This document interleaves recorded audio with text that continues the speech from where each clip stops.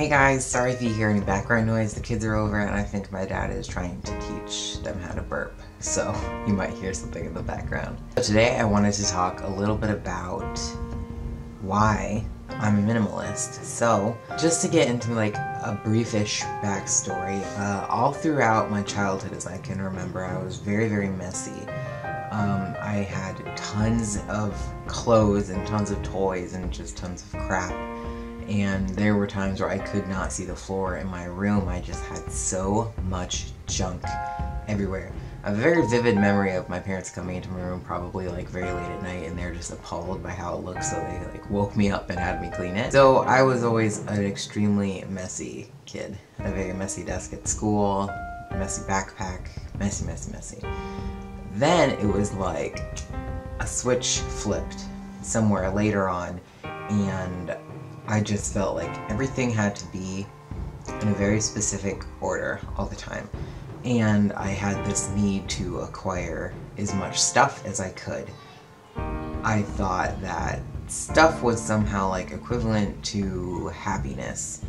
And I can put some pictures up here. Over time, although I was keeping everything very clean and very in order, I acquired so much stuff I literally built like a cave that I was living in. The walls were completely plastered with just junk, and my desk was full of trash and collectibles and toys and just stuff. None of it was stuff that I needed or stuff that I even really wanted, but I had in my mind constructed this idea that if someone had given it to me, it had such and such meaning to it that if I got rid of it, something would happen to that person that gave it to me. And I know that that is entirely irrational, but it caused me to hoard. Basically, I was keeping anything anyone gave me, even if it was like a gum wrapper. I could not throw it away. So I had a ton of crap. Still very organized, but a ton. Then, fast forward to when I started college. Still had a ton of stuff with me. I took a ton of stuff to go decorate my dorm with. Way too much.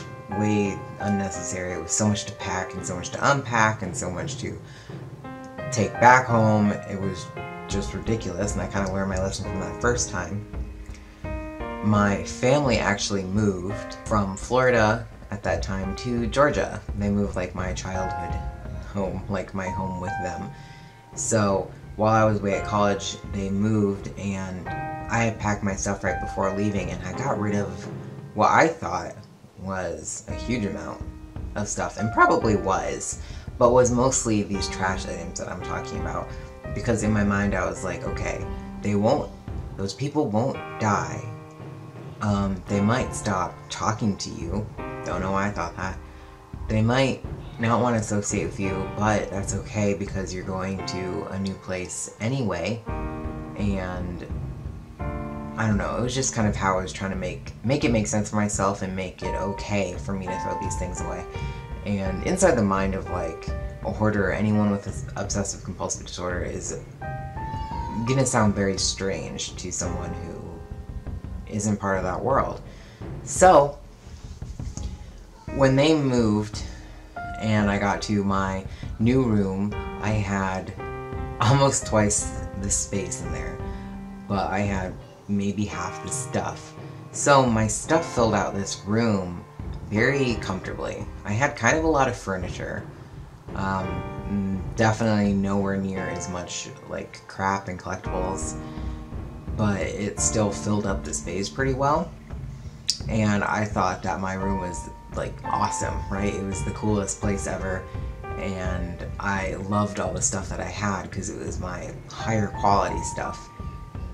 Then I went back to college, and I would be in my dorm with only a little bit of my stuff from back home, and I would think, you know, I survive here for X months at a time, you know, 6, 7, and I'm fine, you know? I'm not surrounded by all that same stuff, but I'm still getting by day to day. I'm not missing any of those things. I don't need them in my life every day. So I started researching or I shouldn't say researching, I started getting interested in like YouTubers that would talk about minimalism. And these would be people like Raw Lyman, for example. Specifically her minimalism videos talking about how you can live with less and ultimately have more room in like your heart and your head for life and experiences and love. So I kind of latched onto that idea, and I started thinking, well, how can I minimize my life? And I went back home and I did another sort of mass decluttering, got rid of a lot of stuff. And then as I'm progressing further in college, I have less and less in my dorm, less and less at home.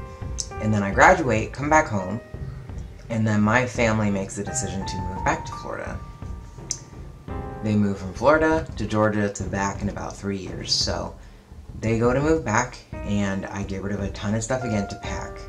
So in my mind, I'm like, oh, I'm this awesome minimalist, and I don't own much of anything. And it just seemed that way because that room was so big. So I move here, where I am now, with my family, and this room is even smaller, I think, than my first one. So we get all the furniture in here, and it just does not fit comfortably, and I'm immediately like overwhelmed with the amount of things that I have, which maybe 10 years ago I would have been like, wow, I have nothing, you know? So I'm like, oh my god, I have so much crap, like what am I gonna do? Like I feel like I'm suffocating in here. So actually on this channel, this is my first couple of videos, I made a little series about minimalism. I decluttered my room, I got rid of pieces of furniture, like probably 50% of the stuff that I had, like all decorations, all toys, almost everything, except for things that were extremely meaningful to me. And I ended up with, I don't know, like I just have some trinkets that have been like passed down to me, or I've had for like decades. I have some books that I really care about, and that's pretty much it. Other than that, you know, I have my clothes, my drag stuff for like my businesses and social media and makeup, but I don't have anything else. I don't have anything that I don't feel that I need or that really brings value to my life. And it was this like complete 180 shift from how I used to be, where you could literally find me in the street and hand me like an empty bottle and I would keep it because I felt like I had to. And now I just really don't feel any attachment to objects. Even the ones that I have that I love, like this bed set, for example. I bought this with my own money that I earned, and all together with like the blankets and sheets and stuff, it was probably over $100, which is, you know, a decent investment in my life. I mean, I'm not like rich. I know that if suddenly it were to disappear, I would be okay, you know? When back then, if something had happened to that bottle that you gave me, I would lose it, you know? So I definitely feel better is an understatement. I feel much more in control of like my emotions in my life and my attachment to objects, and just this idea that I can be happy without them, that I don't need them, that my life, like I don't exist to own objects. And owning more or less doesn't make me any more or less of a person. And I'm trying to focus really on like what's actually valuable and important in life, and it would be like my relationships, my happiness, my work, rather than how much stuff I own. Anyway, so essentially I decided to become a minimalist because the stuff was really taking control of my life, and it's just stuff and it shouldn't have this grip on me, you know? So I decided that I needed a change. I needed less to feel more. I don't know if that makes any sense at all, but having less stuff in my life really has improved it. I save a lot more money. I don't feel like I need to buy anything. I don't feel like I need much of anything. I've never felt like I had too little stuff. There's been like literally one occasion where I had to go on vacation and I couldn't wash my clothes in between, so I had to get like 2 more outfits in the world, and I just like it. It helps me stay clean and organized physically and mentally, and I just really feel like my quality of life has improved a lot. And it seems like a very simple thing, just to own less. But it can be really hard, but it can be really rewarding too. So anyway, I hope that you enjoyed my story, that you maybe learned a little bit. If you have any questions about minimalism, please comment them down below and I'll try my best to answer them for you. Of course, as I say in all my other minimalism videos, that the definition of minimalism doesn't have to be as strict as everyone says it is. It's not like you have to own one knife, fork, and spoon. You can only have one pair of shoes. You know, it's going to be different for everybody. And this is my definition of minimalism. This is how I feel comfortable, just not owning anything that I don't need, don't use, don't find value in. Anyway, thank you for watching. I'll see you guys next time. Bye. Hey guys, thank you so much for making it to this point in the video. I hope you enjoyed. Please check out the links in the description and support my Patreon if you can. And of course, like and subscribe. New videos every Tuesday, and I will see you guys next time. Bye.